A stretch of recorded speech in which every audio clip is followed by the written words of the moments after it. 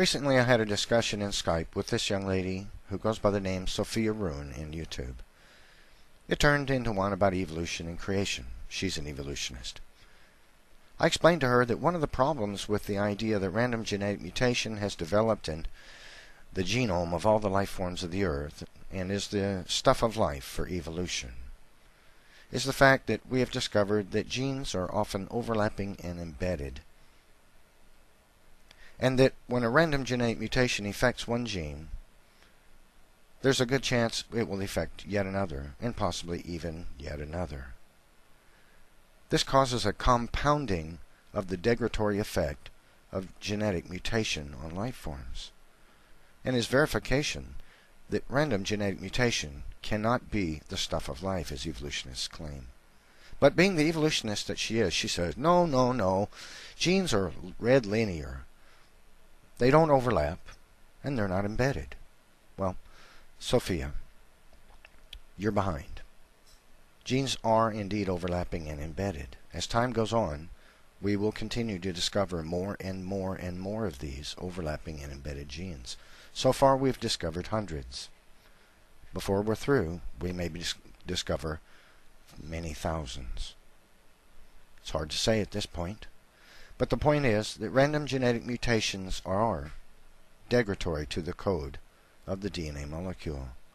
And overlapping and embedded genes is one of the reasons they are so degradatory. Because a random genetic mutation which occurs to one gene very well may affect another, or another and another, or another and another and another. Geneticists today are shying away from the use of the word gene because it really doesn't properly describe what we observe in the genome of life. The preferred term is sequences, because it's difficult to say what code ends where and starts where in some cases, because genes, these sequences, are overlapping and embedded so much. And as we continue to study the genome, we continue to discover more and more genes which are overlapping and or embedded. This is a great problem for evolutionists and their crazy claim that random genetic mutation is what has developed the genomes of all the life forms in the world and is the stuff of life that has caused its diversity. Now, why did Sophia deny that genes are overlapping and embedded? Well, firstly, she was ignorant of this fact. And secondly, because it is a mode of operation for evolutionists to attempt to downplay the stupefying complexity of the cell and of genetics, the DNA molecule. They do this because the complexity and interdependence of the cell and DNA and the information characteristics and language characteristics of DNA fly completely in the face of the evolutionists' beliefs. So, is common. Evolutionists attempt to downplay or deny the stupefying complexity, interdependence, and language characteristics of DNA that we've discovered in the last couple of decades. Because they know, in their mind, that this complexity, interdependence, and language characteristics of DNA is something that nature simply could never have produced. It's not even rational to think so. But for evolutionists, evolutionism is not about science or what science demonstrates. It's about where their heart is. And so they're willing to deny science and downplay everything we've learned about genetics and the cell in the last 30 years in order to keep their paradigm alive, especially within their own mind, so their conscience can seemingly be justifiable. This paper from Genome Research discusses mammalian overlapping genes, the comparative perspective between human and mouse genomes. According to this paper, thus far are discovered 774 genes overlapping in the human genome and 542 genes overlapping exons in the human genome, compared to 578 genes which are overlapping in the mouse genome and 455 genes with overlapping exons in the mouse genome. Notice the difference in the number of overlapping genes. The discovery of overlapping genes is just in its infancy. As time goes on, we continue to discover more and more genes which are overlapping or embedded, or both.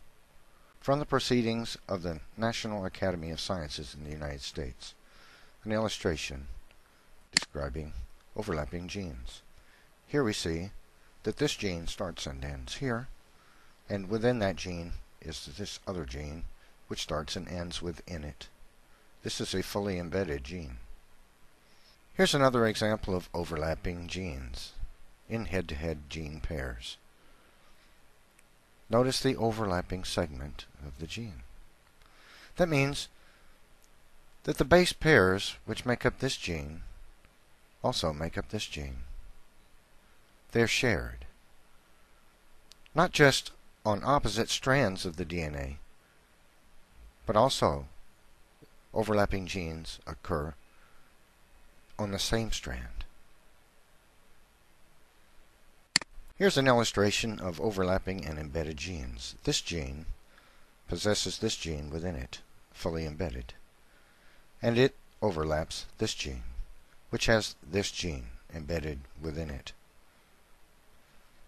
One of the claims of evolutionists is that random genetic mutations not only developed the human genome, but the genomes of all other life forms.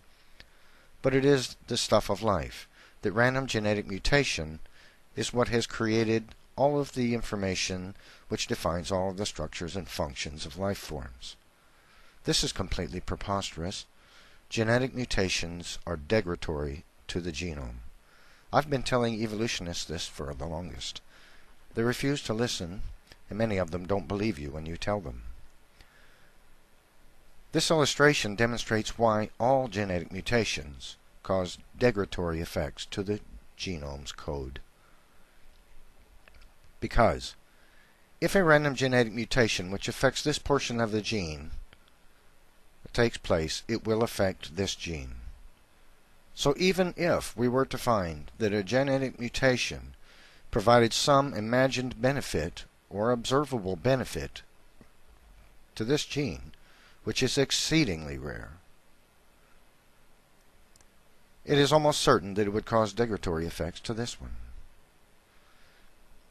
And it's possible that if a random genetic mutation occurred to this portion of this gene, it would also cause degradatory effects to this gene, and perhaps even this gene. Because genes are overlapping and embedded, random genetic mutations typically affect more than one gene at a time, and the result is accruing damage to the genome. No matter how you slice it, random genetic mutations are degradatory to the code of the genome. They cannot be seen as beneficial. They are always negative. So the next time an evolutionist repeats this tired, dead, ancient mantra to you, that random mutation has not only developed the genomes of all the life forms in the world, but created the information which defines their structures and chemical processes, tell them about overlapping and embedded genes, and point them to this video. God forbid you should tell them that DNA conforms to linguistics law, more advanced than Zipf's, possesses the language characteristics of syntax, of punctuation, and grammar, or that it's code, and that it's an information storage medium. You're liable to make their head explode from a denialism overload. Because, you know, evolutionists hate science. They're the enemies of science. Everything that they spout is anti-science and denial of science. Don't be too hard on them. It's not their head talking. It's their heart. And now a few select moments from a lecture by a geneticist.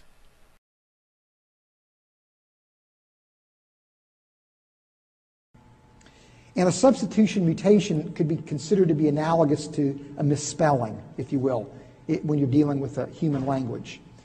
And so a mutation essentially changes, a substitution mutation changes the DNA sequence that would comprise a gene. So let's say you have an A at a particular position. That A, let's say, gets changed with a substituted and replaced by a G. Now you have a mutation, you have a change in that sequence.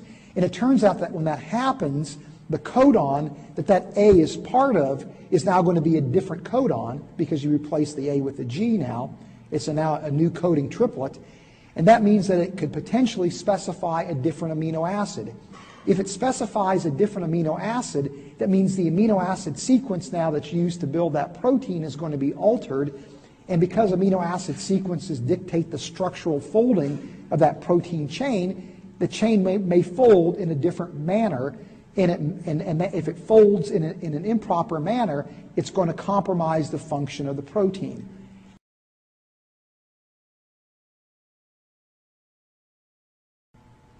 And a substitution mutation could be considered to be analogous to a misspelling, if you will, when you're dealing with a human language.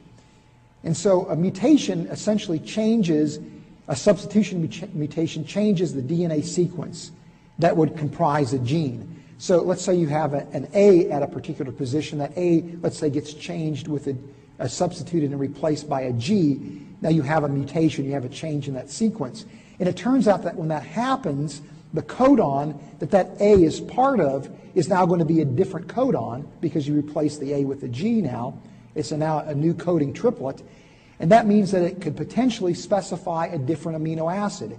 If it specifies a different amino acid, that means the amino acid sequence now that's used to build that protein is going to be altered.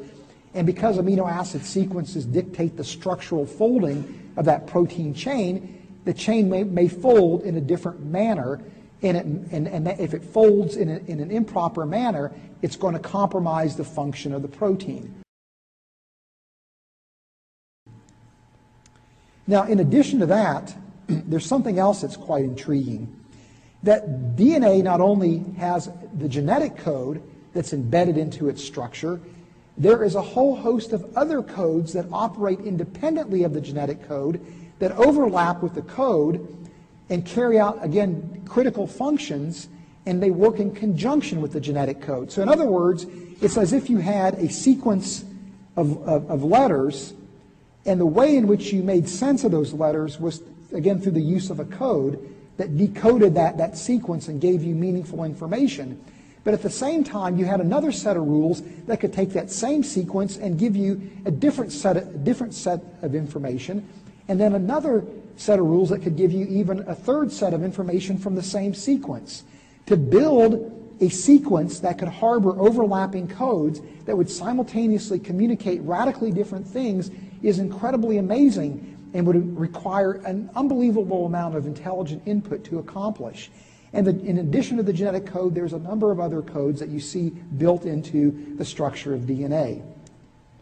I'm not going to go into the details. I was going to talk a little bit about the histone binding code.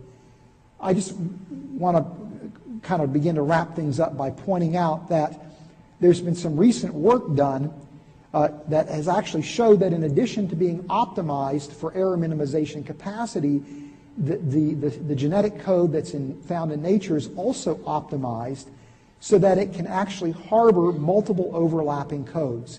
So there's a different type of optimization that we observe for the genetic code as well.